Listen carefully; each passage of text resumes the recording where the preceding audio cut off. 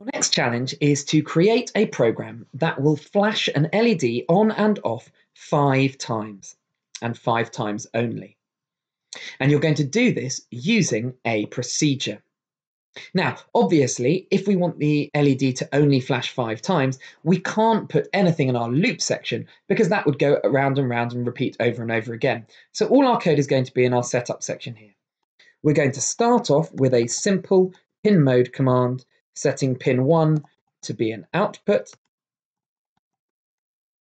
followed by a call to a procedure, which we're going to call flash 5 times. I'd like you to try and figure out everything else that you need to do in order to make this program work. Once you think you've got it up and running, come back and we'll move on to the next stage.